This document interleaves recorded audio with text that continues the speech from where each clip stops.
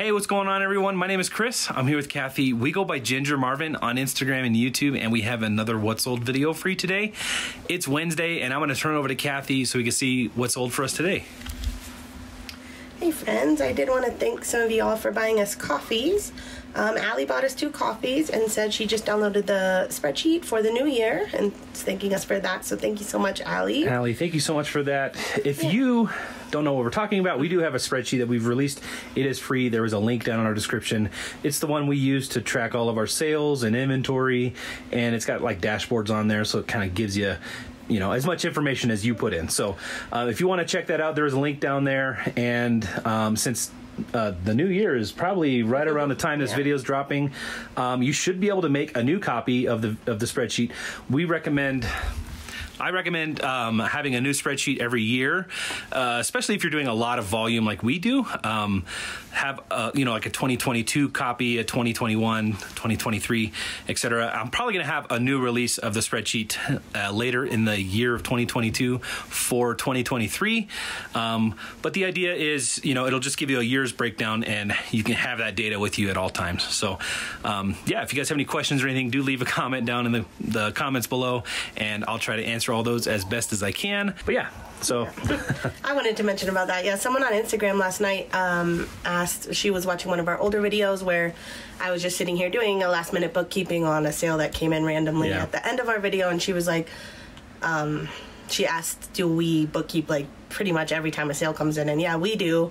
Honestly, I thought that's how most people did it, but maybe not. Maybe most people just kind of do it at the end of the month or whatnot. But yeah, I do it every day. For me, it keeps me motivated for sure, because I can see exactly how much profit I made that day, exactly how much cost of goods I got back, exactly pretty much everything. So that's what I do. Right. And all of the fees and stuff are on all the transactions.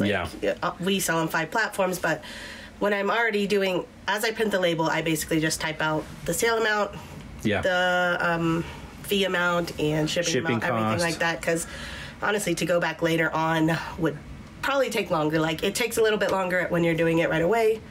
I mean, it takes longer to do shipping when I'm typing everything out, but it would take me longer to go back and try to figure it all out at a later time. So, and I should preface this, we do our accounting, bookkeeping, whatever, line by line. That's not how you have to do it. You can do, basically for the whole month kind of thing. But we choose to do it line by line just because our inventory's stored that way. It's how our inventory's controlled. And we like to know exactly how much we make on each item and how well those are performing for us, so that we know if we're going to buy them again or what not to get. So if that's how you like to do your business, our spreadsheet's good for that. So all right, so thank you again, Allie. Jennifer bought us a coffee, said she loves watching our videos. She's been a reseller for 3 years, and we've actually inspired her to look at more plush toys and other men's items. Keep up the great work. Awesome. Yeah, I was actually looking at my dashboard today. I don't look at the dashboard as much as I should, mostly just because I'm not really good at the data stuff, which is funny because I had to do that a lot in college, but I really don't remember much of it. So anyways, yeah, I was looking at it, and this month anyways, men's clothing is the most things I've sold so far, so I thought that was interesting. So yeah. And that's the cool little tidbits that our spreadsheet does. It'll let you know which places you're sourcing from are doing good, and which items are your higher sale price, that kind of stuff. That's what we really like with our spreadsheet. And so that's awesome that you looked at. I'm the more analytical person. I like looking at analytics and numbers. So I'd have to have him kind of tell me exactly what I'm looking at, but I'll just spout out kind of random facts about the business. Oh, we sold this many shoes or whatever. Yeah. She's like, I don't care. So that's funny. Thank you so much for that support. Thank you, Jennifer. Yeah, thanks, Jennifer. April bought us a coffee. She said, hey guys, I did reach out on Instagram to buy the brown ladder I saw on your channel. Do we still have it? Oh my gosh, yes. We actually have it right here. It's just been hanging out. Yeah. Those are the things that I never get listed right away because they're just, I really should just stop buying them, because even though it's going to be a good profit margin, it takes me forever to list. It takes up a lot of space. It's just, I don't know. It's hard for me to photograph something larger like that because, we normally photograph shoes and clothes right on that wall. And I'm not sure exactly how the ladder would work there. Plus, I don't like having carpet in the pictures, so like I'd probably have to set the ladder on a table, which is kind of weird, or take it outside. I don't know. So that's why I haven't listed it yet. So yeah, as you can see, we're finding every excuse we can to put it off, and that is what we do. You know, that's how our death piles are made. And yes, we do have it. I'll try to list that. If not tonight, tomorrow for sure. It's almost 4 o'clock right now. Chris hangs out with his friends on Wednesday, so I might not get to it tonight, but definitely tomorrow. I will do that, April. Thank you so much. And we'll reach out to you, try to find you when we do list it, so that you can. If I can't find your message, we'll comment back to the YouTube comment. So, all right. Thank you for that coffee, though. We do appreciate it. Thank you so much. All right. And then if you watched our video yesterday, it's one of those things where kind of like the snowboard, we have to figure out, because that's an shipping oversized first, box, and it's going to be more expensive to ship. So. Yeah, and as you can see, this is one of the reasons we've put off, because it's too big for this box in one dimension. It's kind of like ripping the box. So we really don't have our shipping figured out for that just yet. So that's, we still got to figure that out. It's just time, right? Time that takes us away from other things. So. But we will get it out. Yeah. All right, and then John bought us a coffee. He said, love y'all's videos. Keep up the hard work. Thank you, John. Thank you so much. We appreciate it. And then Ann bought us a coffee. She said, I'm impressed with you guys. We used to do eBay back before it was popular, over 25 years ago. Wow. And did it for many years. You're both congenial, is that how you say that? And humble. I would have to be lying if I didn't. I Googled that before we started because I didn't know what it meant. So I don't even know what it means. So I think it was just like something like personable, like of the same interests. Okay. Like she's interested in eBay, we're doing eBay. Well, maybe not anymore since we don't know what that word is. Maybe we're not as relatable anymore. Thank you so much, Ann. And thank you so much. We do appreciate that. Let's just jump into pulling the seals. All right, box of F. Reese is being his usual self today. Off the bat. Alrighty. This is actually a Colorado College vintage hockey sweatshirt. Chris actually picked this up when we were thrifting last week. Paid $4.99 for it. I almost made him put it back, even though if it was in better condition, I definitely would have picked it up. But it had stains throughout. The wrists were like completely like torn up. Yeah. And so I listed it kind of low. I probably could have got more for it because it already had a like on Mercari. I listed it, I think, just today. It already had a like on Mercari, a like on Posh, and then it sold on eBay. So yeah, sold just about 15-20 minutes ago. So yeah, $4.99. I listed at $24.95 plus shipping, and the buyer, we have a sale running on eBay, so she paid $21.46 plus shipping. So I'm happy with that. It's about $14-15 profit there, and she actually lives in Colorado, so shipping was actually cheaper to just send 2 pounds versus a padded flat rate, which is what I would have done if it was like to a farther away state. So that's how that's gonna ship out. And this is just a mailing box. So this one you can use any, like on eBay, because you're just paying by weight, whereas this is almost the same box, but it's regional rate. That one I would have to pay by regional rate. So yeah, so regional rates. Those ones I mostly just use on Poshmark, sometimes on eBay if it's a slim item that just happens to be heavy and is over 2 pounds for some reason, but it's pretty rare. All right, a viewer sale going to Angela. Thank you, Angela. I feel bad about this too because Angela reached out about this like the day that we showed it in a haul, and I saw her message, but then usually if I'm out and about or like driving or something, I'll see a message, but I obviously can't respond at that moment. Then something happens, and then distraction after distraction happens. So anyways, I never responded to her. This has probably been weeks at this point, at least over a week. So yeah. Anyways, it ended up in our laundry pile because it had like some dog hair on it and stuff. And I think just from the thrift store. So I did wash it. And then as I pulled it out of the wash today, it jogged my memory that she had wrote us. So thank you, Angela. So I wrote her back as soon as I listed it and she bought it right away. So awesome.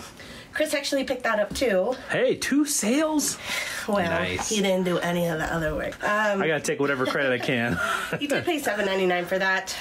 Honestly, I probably wouldn't have picked it up myself, but he can make his own choices. So it's sold I'm a big boy. It's sold for $22.88 plus ship to Angela. So thank you so much, Angela. That is I'm gonna wrap it up in a poly mailer and then probably box it after that. So. Awesome. Thank you so much for that support, Angela. Thanks for saving my butt and buying that from me or from Kathy, from doing all the work. And look, Reese got back in his bed. Aww, that was a gift from Angela. That was a gift from Angela. You knew it, didn't you? Maybe we need to bring his treats up. He got some good treats. Yeah, we got Christmas. him some duck jerky for Christmas. All right. This is a Little Co by Lauren Conrad, the Kohl's line for kids. This is my son's shirt. He wore it over the summer. Again, I never remember exactly what I paid for stuff like from Kohl's, but I think they only retail for $15. They're always on sale at Kohl's, so probably $12-ish. And I sold it on Kidizen for $18 free shipping. I did not go through Kidizen because it's so lightweight. I went through Pirate Ship because Kidizen does not offer a 4-ounce label and Pirate Ship does, so $3.22 was the shipping. But when you buy your shipping outside of Kidizen, you do get charged a little bit more of a fee.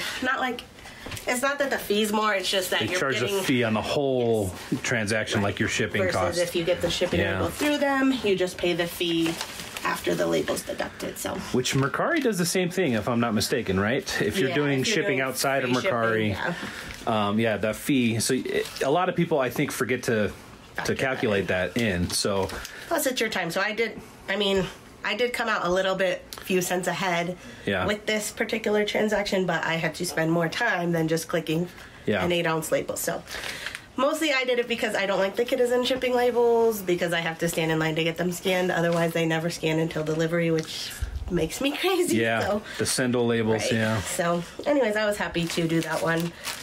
So yeah, probably breaking pretty much even on that. Another viewer sale. This is a 3-item bundle going out to Kendra. Not the Kendra that buys from us all the time. I think we have a lot of Kendra viewers. So this is a different Kendra. Where are we? So box F.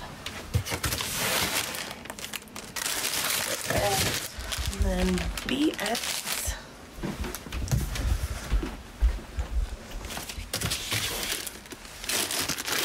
So I'll just grab them over here. And then DG.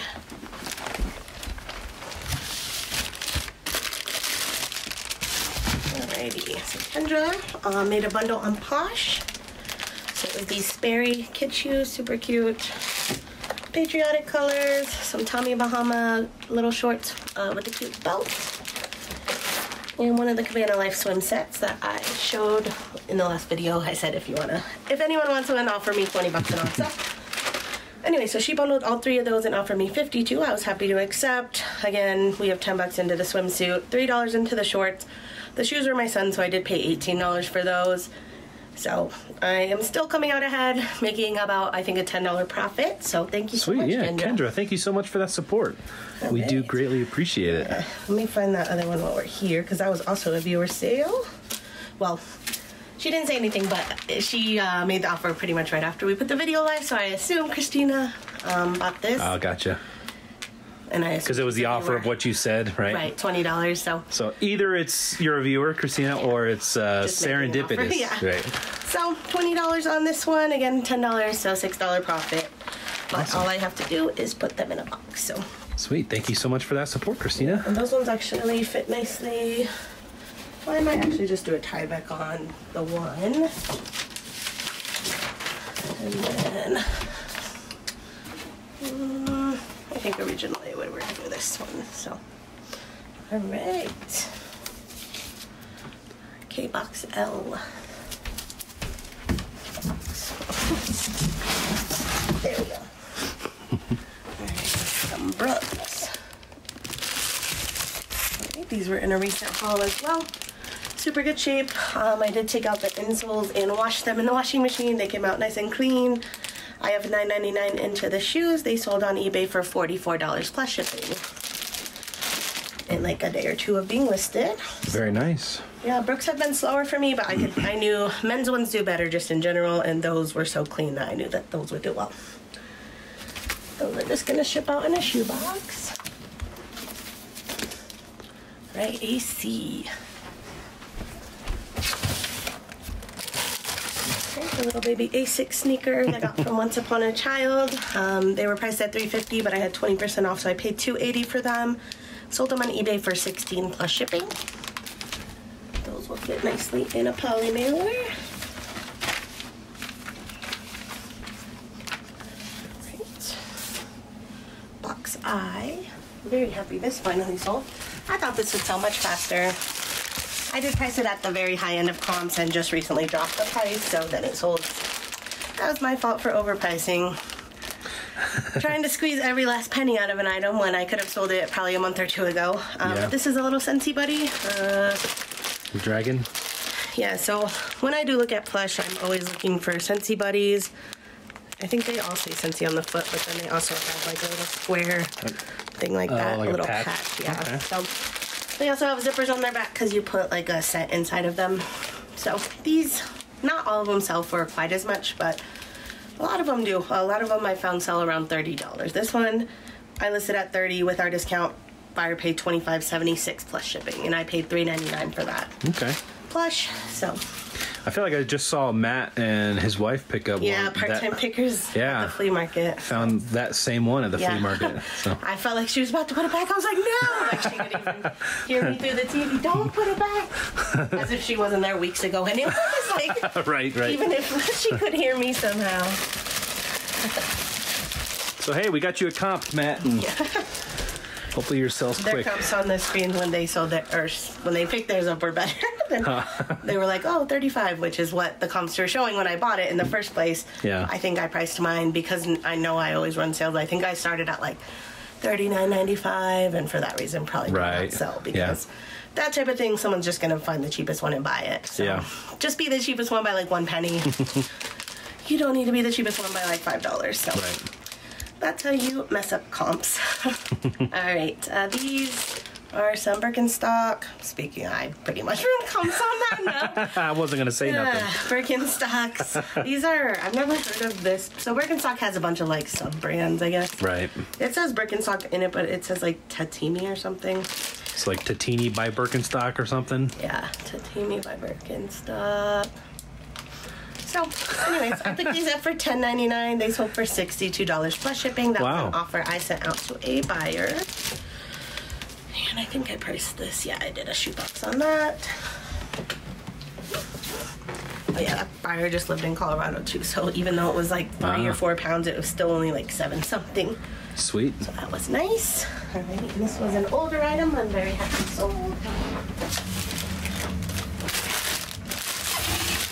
Right, you can't really see them, but they're just some Echo. So the ECCO brand women's sandals. They have like 3 Velcro straps on them, and then like the footbed says Echo Soft. So yeah, just a classic black sandal. I only paid $2 for these, and they sold for $30.06 plus shipping on eBay, and those will fit in a padded flat rate. So I think. That was the last one. So, very nice. We'll get this stuff all packed up. And then if you stick around, behind Kathy, we have our snowboard in that box back there. And last night, Kathy listed it, and we decided to exclude it from places like Alaska and Hawaii. We kind of mentioned why in our previous video. So after we get this all packed up, I'm going to show you guys how to do that if that's something you need to do for some of your listings. So we'll be right back. All right, guys. Kathy is on her way to the post office, and I'm here, and I'm going to show you guys what we did with the snowboard and on how to limit where it gets, where it can be shipped. So let's turn over to eBay real quick. So I've already got the listing open here. So this is for our snowboard that Kathy listed. She's got all this ready to go, just our normal stuff. And then down here in the shipping details, the shipping details tab, where you can, put how much it's going to cost to ship and everything. If you look at this exclude shipping locations, I'm bringing this up because this is the first time we've actually really used this, and this is the perfect time to use it.